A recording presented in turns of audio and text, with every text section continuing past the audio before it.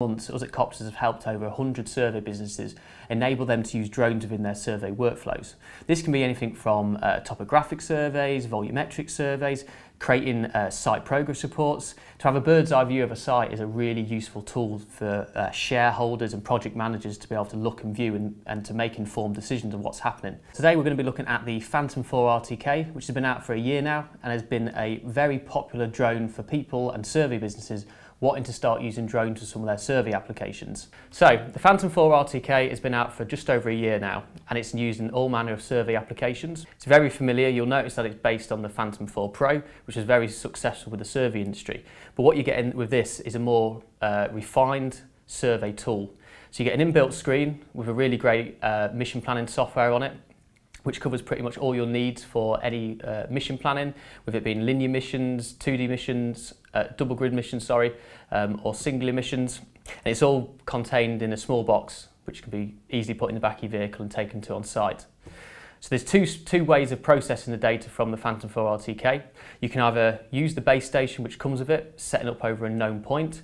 Now you will have to establish this known point by other survey means. Currently the DJI base station doesn't have this facility, but it may do in the future.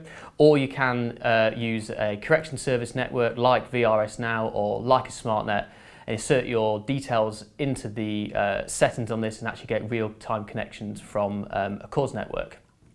Alternatively, you can use your own base station if you have one, but this facility will have to, this processing will have to be used PPK. Currently there's no DJI workflow for this, so you will have to use other third-party programs. So there are 3 different ways you can process the data to get down to sort of 30, 40, 50 mil absolute accuracy. So what you can achieve by using drones on site, you can save between 60–80% time on site by collecting mass data at a rapid speed.